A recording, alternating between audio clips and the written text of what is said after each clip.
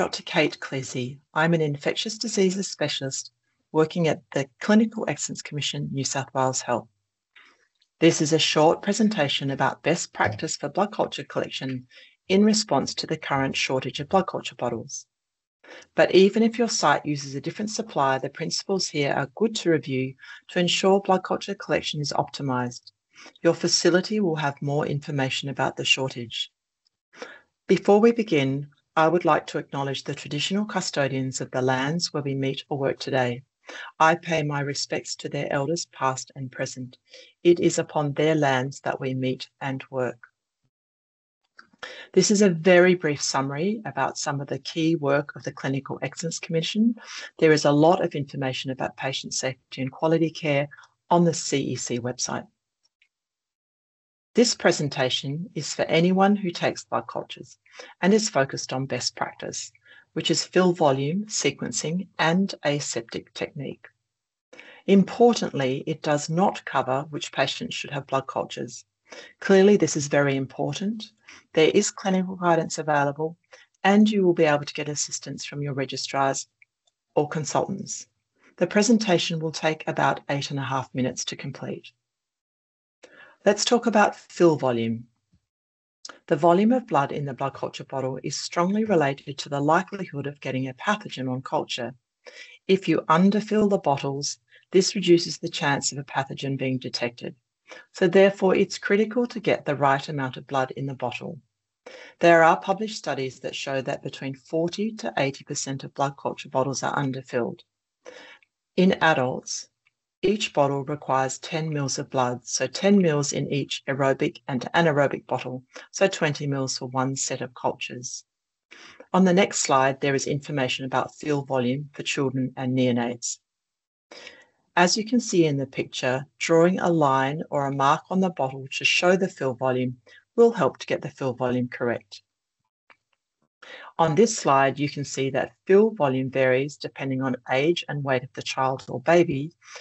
The reference at the bottom of the page gives more information. Apart from marking the bottle, holding the bottle upright makes it easier to see whether the right amount of blood has been added to the bottle. Make sure you fill the aerobic bottle first. There is air in the dead space which gets into the aerobic bottle.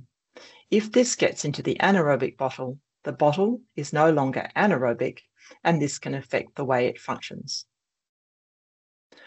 Let's move on to aseptic technique. Contamination of the collecting equipment or bottles will affect the performance of blood culture testing, unlike for other tests. The next few slides will provide more information and detail. Blood culture contamination, for example, those blood cultures that come back growing Staphylococcus epidermidis, are a problem for two main reasons. Firstly, contaminated blood cultures have been shown to be associated with inappropriate antibiotic use, unnecessary investigations including medical imaging, and often the need for more blood cultures. Secondly, contaminated blood cultures use unnecessary laboratory resources. Any blood culture that is positive needs further investigation to identify the organism and then testing for antibiotic susceptibility. This takes both time and consumables, which could be avoided if the blood culture was not contaminated. Aseptic technique is really all about reducing contamination during all aspects of a procedure. I like to think of it in three main broad areas. Firstly, that's your hands and how you take blood cultures. Secondly, the venipuncture site, so the patient's skin and often the arm. And then finally, all the equipment that you're about to use. We'll talk about you first. When taking blood cultures, you need to have clean hands and be bare below the elbows, which means taking off your watch, any hand and wrist jewelry, and pushing up your sleeves. Cleaning your hands can be performed with soap and water or alcohol-based hand rub, which in fact is more effective and takes less time. You will need to clean your hands several times during blood culture collection, which is why it is good to have alcohol-based hand rub on your trolley. If you clean your hands, as on this slide, and as suggested in the subsequent slides, this will increase your contribution to a better collected set of cultures. Secondly, we need to reduce contamination of the patient's skin or venipuncture site. After finding the vein you want to use, clean the skin for at least 1 minute using an appropriate skin antiseptic. In adults, this is either 70% alcohol or alcoholic chlorhexidine. For small children and neonates, you will need to use aqueous chlorhexidine. Ensure this is allowed to dry completely. If the antiseptic isn't dry, it isn't effective. If you have to repalpate for a vein after you have cleaned the skin, you will need to do this step again.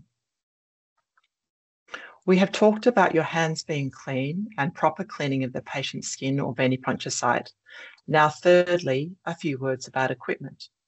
There are a number of actions you can take to keep all the equipment as clean as possible. Once you have checked the blood cultures are for the right patient, and they or their carers know what you're about to do, gather all your equipment with clean hands and place on a cleaned and disinfected trolley.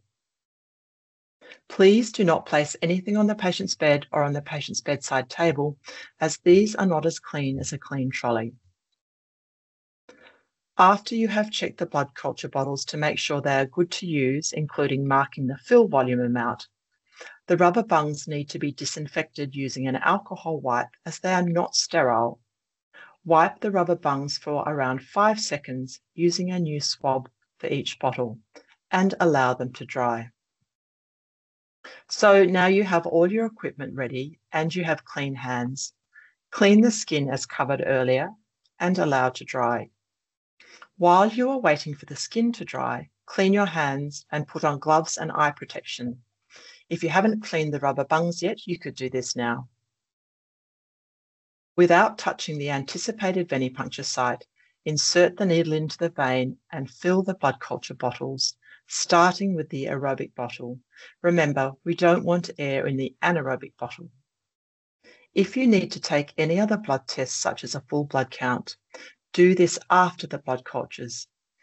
If you haven't been able to get enough to fill both bottles, prioritize the aerobic bottle. In children and neonates, remember, usually only aerobic bottles are used. If you are taking blood from a cannula, this must be one that has just been inserted and not been accessed. Take blood cultures as described, taking care not to touch any of the sterile parts of the cannula or syringe, and before taking blood for any other tests or connecting an intravenous line. When you have the filled bottles, gently invert them several times, label them and put them in a biohazard bag together with the request form. Put the sharps into a sharps bin, remove your personal protective equipment and dispose of any waste, and finally clean your hands. Ensure to document the time and date of the blood cultures in the patient's medical record. So in summary, for patients who need blood cultures, there are 3 really important points to remember. Fill the bottles to the right amount, 10 ml in each bottle for adults. It varies for children and neonates. This optimizes the chance of getting a pathogen. Fill the aerobic bottle first. This optimizes bottle performance. And thirdly, understand and practice aseptic technique to help to reduce blood culture contamination. Thank you for listening. Here are some links and additional resources. And if you have any additional questions, my email address is here and please feel free to use it.